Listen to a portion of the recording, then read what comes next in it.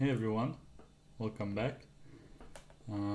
Today I want to tell you about a very special variation that I like to refer to as the ChessJuice variation of the Najdorf Sicilian, and it starts this way.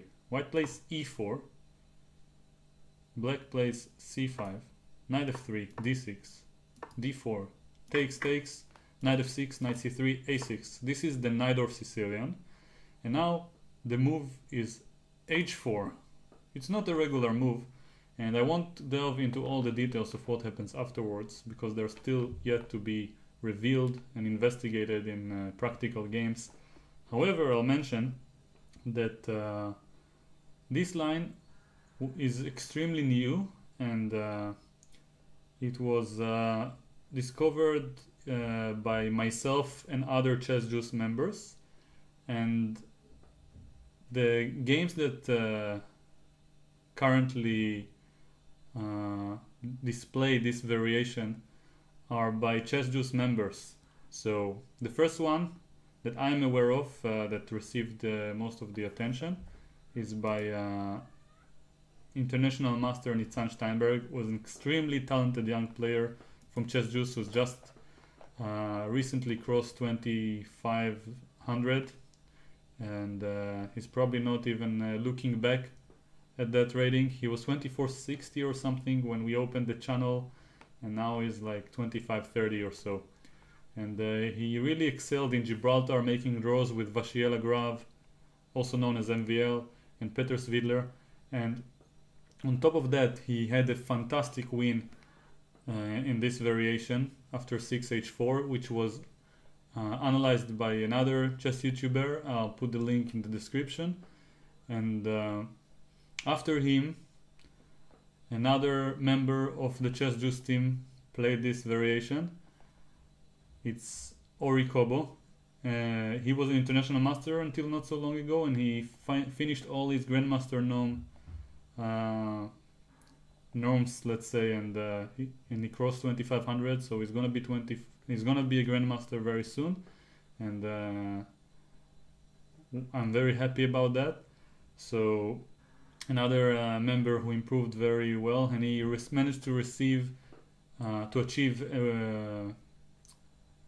winning position, and later on, and at the same tournament where Ori played it, another member by the name of Omer Reshef, another very talented young international master from Israel, played this h4 move. And now probably I would call it the best member of the ChessJuice team, rating wise and bullet wise, and many other aspects. Daniel Naroditsky has just played it a few minutes ago in the US Championship, and they played it against Yaroslav Jerebuch, a very strong player from the Ukraine. So I don't see any better name to call this variation if it increases in popularity and actually ends up receiving some name than the ChessJuice variation. And actually I didn't get a chance to play it myself, but I don't know if I won't take all the credit, but I definitely have a decent amount of credit in discovering this variation. And I won't involve all the names in the story, but I'll tell you the basics of this idea and what happened that led to this amazing move. So I was having a conversation with two other members, and then someone asked one of them, "What are you guys up to?"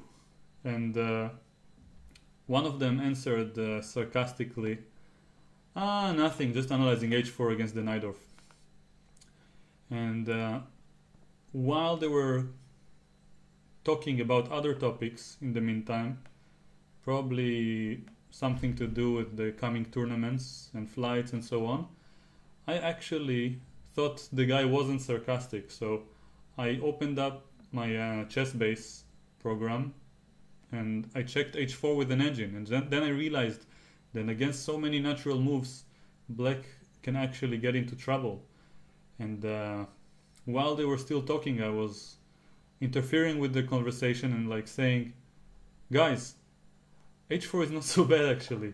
And that guy who mentioned it, he just admitted to being sarcastic and not really thinking it was, he was just trying to make fun, and let's say to have fun. And then we ended up just talking about this line and thinking about different options, and the result was that all of us were inspired to play this line first chance we get. And the lucky number one was Nitzan Steinberg, and this game he played was amazing. It looks like a classical Capablanca win, and highly urge you to watch it. And I'm recording this video before Daniel's game has actually finished, but I'm very, very hopeful that he will win. And if he does, then I'm even more hopeful that he will mention that it has something to do with us, and then that this amazing variation can actually one day receive its proper name, the ChessJuice variation of the Knight of Sicilian. And who knows, maybe it will actually become a mainline one day, and just like our Twitch channel.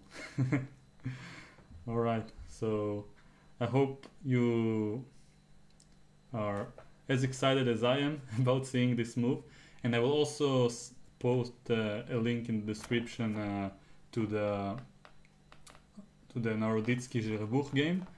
And well, I hope to see more ChessJuice members, including myself, utilizing this move to its utmost in our coming tournaments. So opponents, you better start preparing. It's not gonna be easy.